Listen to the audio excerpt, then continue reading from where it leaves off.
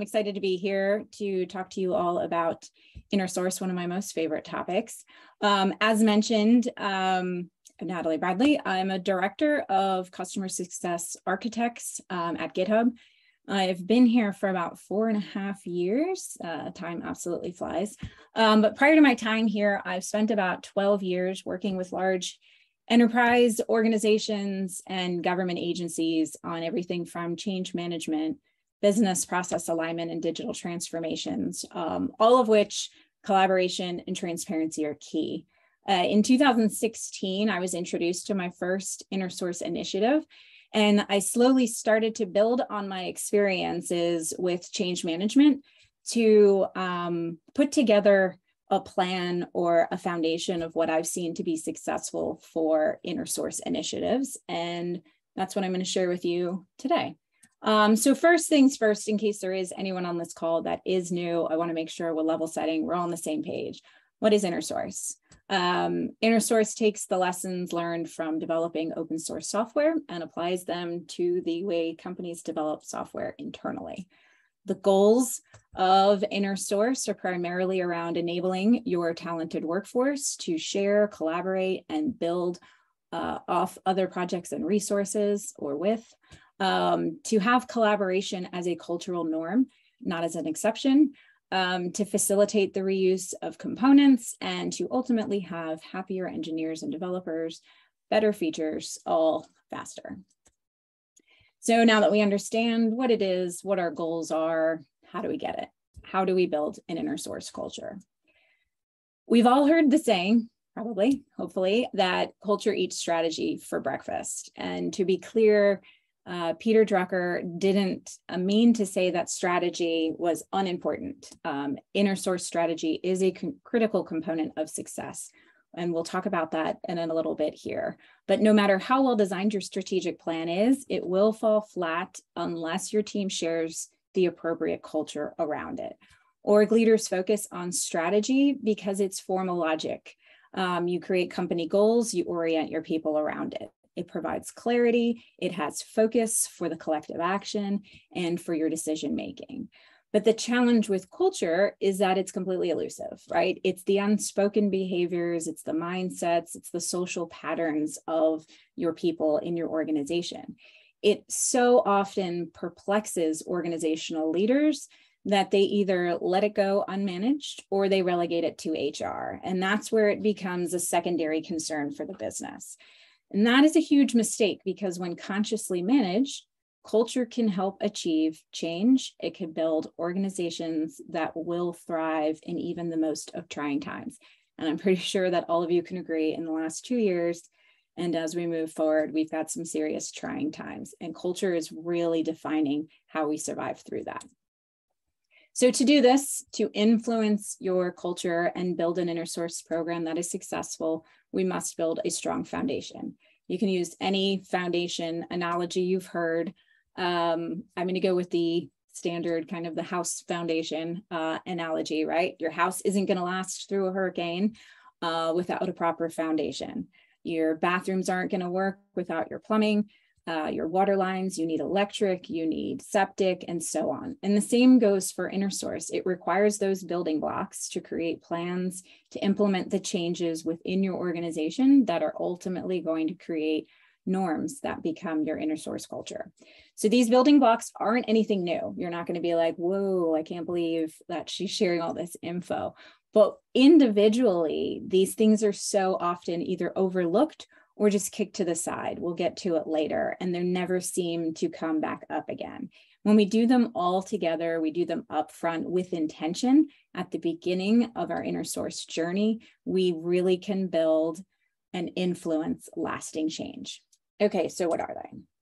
First is strategy. As I mentioned earlier, strategy is critical as a part of your overarching plan for InnerSource. And that's exactly what it is, right? It's the highest level of how are we doing this? Why are we doing this?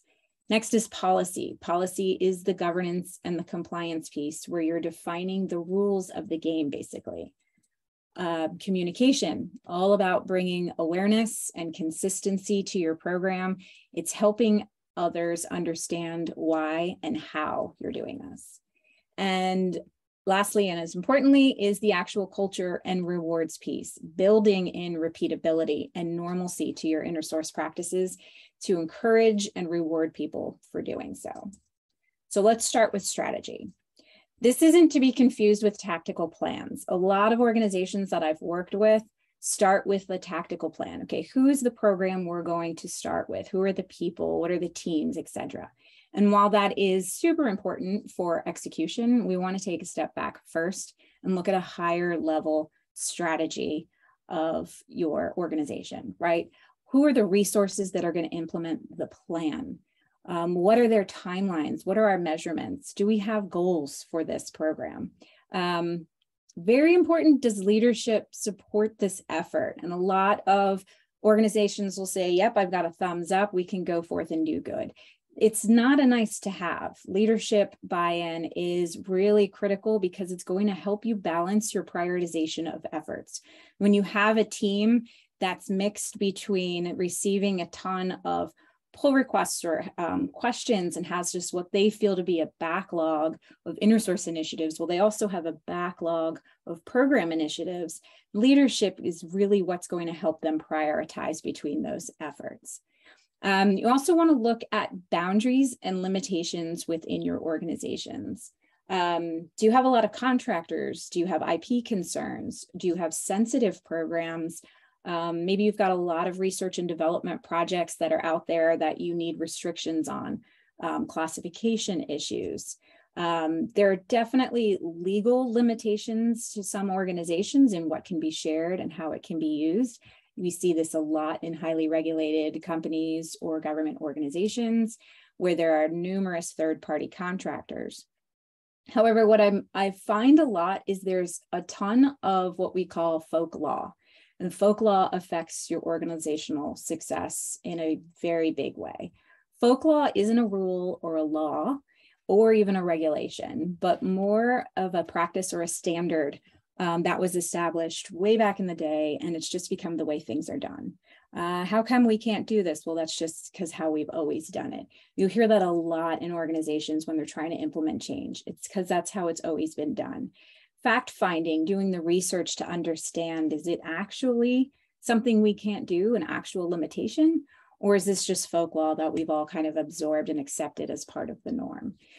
Folk law is the hardest hurdle often to overcome, but it will have the biggest impact on change once it's established and overturned, so to speak. Next is policy. Policy takes on that perspective, takes on the perspective of your security folks, your legal, your governance compliance team, and ultimately your users. Your policy is the rules of the game. You want to define the kind of permissions and settings you're going to have on your code and on your repositories. You're going to want to have a real understanding of what your access controls are for each repo, for organizations, for those one-offs or private programs and organizations you have. As you've defined in your strategy where you may have some limitations, how does that get implemented as a rule or a policy? What are the boundaries around that that you want to establish for all of your teams? This not only helps your business peers like security and legal and compliance understand how your teams and individuals will function, but it also sets the ground rules for your users so you can take off running. So from here, you've defined an overarching strategy. How are we doing this? Why are we doing this? And who is going to be leading this? You focus in on the policies and the compliance, the rules of the game of how we're going to implement this, what it's actually going to look like within our organization. And now it's all about the communications. Communication is so often pushed to the side. It's often either just forgotten about or leveraged only when absolutely required. But it's so important to be communicating regularly with everyone as early as possible. Your business partners, your peer organizations, security, they should be one of the first groups that you talk to, legal, your regulatory team, whoever the case may be. Information builds trust. This is all about transparency. Here's everything that we're doing. We're opening the kimono and showing you all of the stuff that's happening within our project plans, how we're building this and why. People should never hear about your InnerSource initiative just because you're going to kick it off or because it isn't working. And I see that all the time in organizations where they might have one piece of communication that's gone out to the team. We're going to do this thing. And then it kind of falls on the vine and you never hear about it again. These can be forms of newsletters, blog posts, monthly workshops, meetups. InnerSource Commons is a phenomenal example of what your organization should try to achieve too. We probably will never get to these levels in most places, but they're constantly putting out information, right? Visualize something similar within your organization. If you feel that you don't have enough communications to be putting in front of your teams about InnerSource, make it information just about software development. What are you doing in your organization around software development? What kind of tools are you using? Throw out some information about the specifics, features that a team is creating, or about a success, perhaps even a security update. What you're ultimately doing here is pushing the culture towards one of openness and transparency, and you're really creating communications as a norm, not as an exception. So your teams now are going to have their eye out for this kind of information. They're going to know where to look. They're going to be more informed, and they're going to know how to go about this journey that they're on without surprises or reprimands at the end as you move forward. And lastly, but as important, is culture and rewards. And all of these building blocks are shifting your culture in and of themselves. You're being transparent, you're being open, you're defining your plans and setting yourself up for success. But there are definitely things you need to do to actually build in to make this a norm. And this is where things like training and learning paths come to play. Training doesn't ever sound like culture, right? But it's absolutely showing your people within your organization that InnerSource is a business practice. It's a large part of how you build software, and it is important enough to make it a required annual refresher around it. You can make InnerSource practices part of onboarding, whether it be training or actually performing like an InnerSource activity. At GitHub, every new hire is required to go into their team repo, post a picture of themselves, write a little bit of something about themselves. They're using the pull request method so that they actually kind of like dip their toe in. This is how things are done. I commit something, I have someone review it, and it is accepted. I've actually worked with organizations that require new hires to review documentation or submit a PR or fixes for a totally different project, something they're just interested in. They go to that project, they review documentation, they try something out, and if they find any kind of inconsistency or a fix, they submit a PR. This is something that's not only defining InnerSource in an actual usable, movable way, but it gets them to participate in the behavior, recognizing it as an activity that's accepted by the company, right? The earlier people do these activities, if you think about onboarding your first couple of weeks, 30, 60 days, they're doing this in their role. They learn that it's not just okay to do this, but it's encouraged and even accepted. And rewards falls in the same place, right? It significantly helps build the groundwork to get people to participate. There's so many times where I've heard InnerSource fail because people think it's adding too much work on their plate. So defining what that work's going to look like is going to be huge, but also rewarding them for doing it, making it show the value that what they put into it, they're receiving as well. And there's so many different ways to reward your teams. It does not have to be money. Well, meaning money never hurts, of course, but people want to do cool things and they want to talk about it. It's so much fun to see an organization create an intranet or a blog site and have success stories posted there, or even do monthly webcasts, which gives your teams pure bragging rights about the things that they did. People want to do cool things. They love to talk about it. And it's not only for them motivating and inspiring but also for their peers to learn from one another, is an awesome way to build your team talent. So these are the building blocks that create a solid foundation for long-lasting InnerSource. And as I've already mentioned, they aren't anything new. But individually, they're so frequently overlooked or passed by that they just create problems later on. So I want to look at some real world examples where organizations have just taken a couple of these steps to show you how they don't quite build the foundation that you're looking for. So the first one is an airline company. They'd been trying to build an InnerSource program for years. And when I started to talk to them, they were just about ready to give up.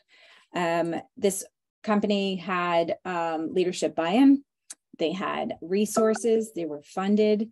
So they didn't understand what was going on. It was an opt-in InnerSource program, which is totally fine, but they didn't have any communications around it. No one knew how to do it. They lacked incentives, and there was no value prop or understanding of what they were doing. Teams often think InnerSource initiatives, as I mentioned already, right, without the proper setup or communications is just more work, especially for your teams maintaining really popular programs or resources. Where we were able to turn their efforts around because of all of the work that they had put into it initially pretty easily. And they now have a really successful program. And all it really took was ensuring they understood what their strategy was, they had policies, and they communicated around what it was that they were establishing. Next is, I see there's some comments in the chat that I have not checked. Claire, could you let me know if I need to answer any questions? I don't know if You're good, Natalie. We'll cover those in the Q&A. Okay, perfect. Next is a financial services company. They too were resourced and funded, but by an individual engineering team. So they did not have leadership buy-in. It was a centralized capability, and they did not have any kind of value proposition put out for the teams. So work was constantly getting prioritized over any other efforts. And again, everyone saw their initiatives as being more work with no reward. So we worked together to develop an enterprise strategy. We sought leadership buy-in, and we were able to create such a really cool badging system for participants.